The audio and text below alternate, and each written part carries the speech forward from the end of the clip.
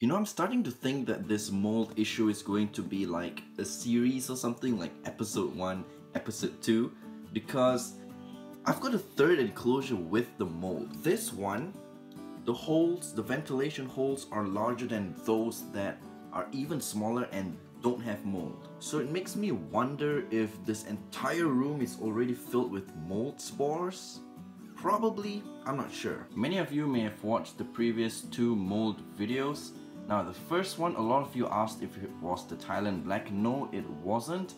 That species was given to me by a friend of mine and I was told it was one species, but then when I looked it up, it was definitely another species, so I'm not really sure what it was. If you guys know, let me know in the comments below. And then there was my Thailand black. I hope you guys enjoyed that one, but today I think you guys are gonna enjoy this one because you know who's in here. It's definitely gonna give me some fun because look who's in here. Yeah, beside the mold. There's a mold over here, so it may give you a little clue on who is in this enclosure. And if we turn around here, yep, it's the OBT. Now this is gonna be pretty fun. I'm pretty sure she's gonna give me some good reactions. Oh my goodness, look at her. Okay, so hopefully she cooperates with me. I mean, if she doesn't, then you guys are in for a treat. But if she does, then I'm in for a treat. First of all, I'm gonna remove this piece of wood over here. She's probably in... oh, there she is. This is definitely not a good idea because she can run out anytime and run onto my hand. So I'm not gonna be touching this wood for now. What I'm gonna do now is get this filled up because I'm gonna keep her in this temporarily and mess with this enclosure. Either that or what I'm gonna do is get this Davis pentaloris into this enclosure over here and get the OBT into here. So I'm gonna get the Davis pentaloris out first into this enclosure, well, container, and then get this filled up with substrate and put the OBT in here because this one, just like in my Thailand black video, there is a lot of ventilation, so wet substrate will evaporate really quickly, and I will just take this Davis pentaloris dry substrate and put it into this enclosure over here. So let's get this started. Let's get the Davis pentaloris into this catch cup first. This one is a female, by the way. Okay, let's put her here for now. Now I'm gonna have to get the OBT into this tub. Okay, I don't know where I put my tripod, so I'm gonna have to make do with one hand. So wish me luck and let's hope that this goes smoothly. Oh man, this is gonna be fun, I can tell. Whoa, whoa, whoa, whoa.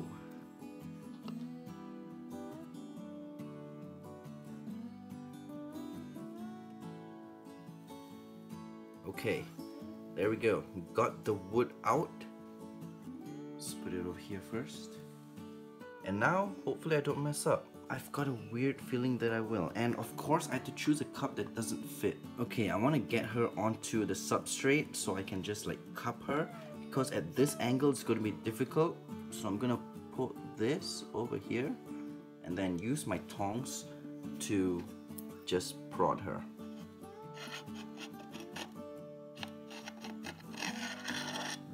She is definitely not happy, but I gotta do this anyway.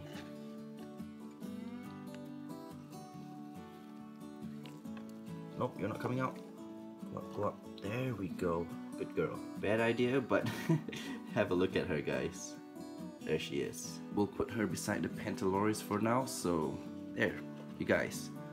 Talk to each other. Have a nice conversation. Okay, now I'm gonna have to get this all cleaned out and disinfect it. Oh, by the way, we'll use this for a future video.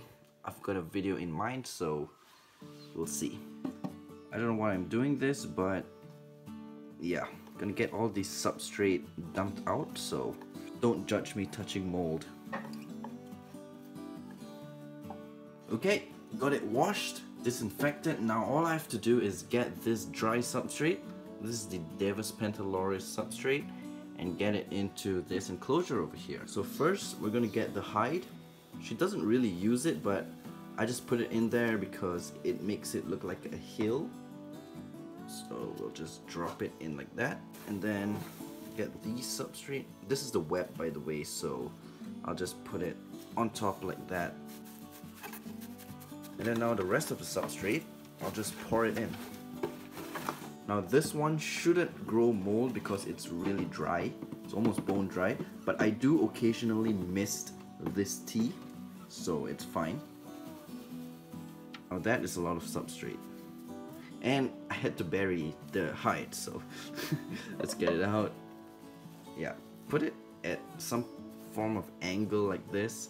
That way she can go in when she wants, and just, it doesn't have to be too neat. They don't really care anyway, so pack it down. Get the rest of the substrate.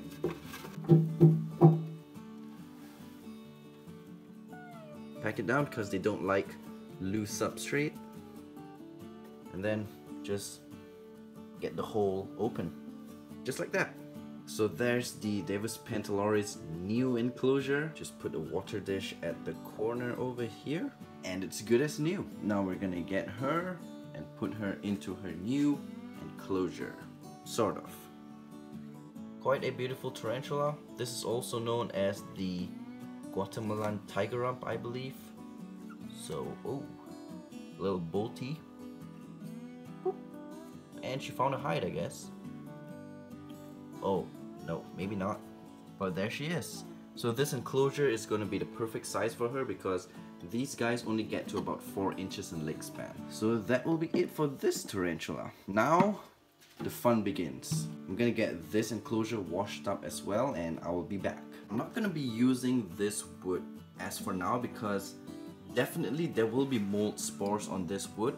Probably even mold underneath, so I'm gonna have to disinfect this wood, just throw it into bleach or something and use it for future tarantulas. But in this one we're gonna be using a fish a fish for the tarantula's anchor point, so I'm just gonna like put it over here, something like that, and then the tarantula can just web on it and hide behind or do whatever it wants. So now we're gonna get the substrate in for this enclosure, but this substrate is still a little bit damp. Not dripping wet, but it's damp enough that it will evaporate within a couple days, so no worries about that.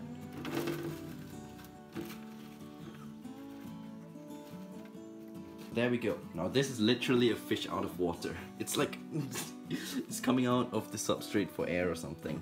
But now we're just gonna have to pack the substrate down because tarantulas don't like loose substrate. What was that voice even? I don't know. But yeah, this is how we do it. I'm gonna add in some coconut husk or something and it'll be pretty much done.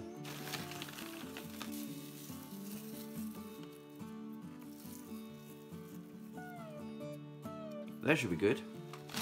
Let's just throw in fake leaves because why not? The tarantula is probably gonna web it up anyway, so we're not gonna be able to see it. Just put it there for now. And that will be the final enclosure for the OBT. Now, let's see what happens. I'm just gonna like put it in here and oh my. And then I'll get the lid and then close it. Oh my goodness, I had to ziplock this cover. Why am I like this? So which one of you don't have a ziplock? Yeah, you. But you, yeah, it has to be the Thailand black. Why? Okay, you better like just sit there and don't come out. Okay, gonna have to do this quick before the Thailand black decides to disobey me. Now I just open this and then we get the OBT out. There we go. Simple as pie. Easy as pie. Now we can remove this and put it back on this girl. There we go. Perfect. So there is the OBT. Yeah, I'm not gonna look at her for too long because she can just like run out anytime. I'm just gonna get this cup out. Hopefully I don't drop it on her. Yeah, and then mission accomplished. So I hope you guys enjoyed this video. If you did, be sure to thumbs it up.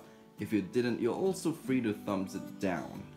If you're new to this channel, be sure to subscribe, hit that little notification notification bell, which is beside it. And if you'd like to support me through Patreon as well as check out the social media links, everything's in the description below. So feel free to go check those out. So yeah, once again, thank you guys so much for watching this video, and I'll see you guys in the next one. Take care. We'll do an update on her after she webs up everything.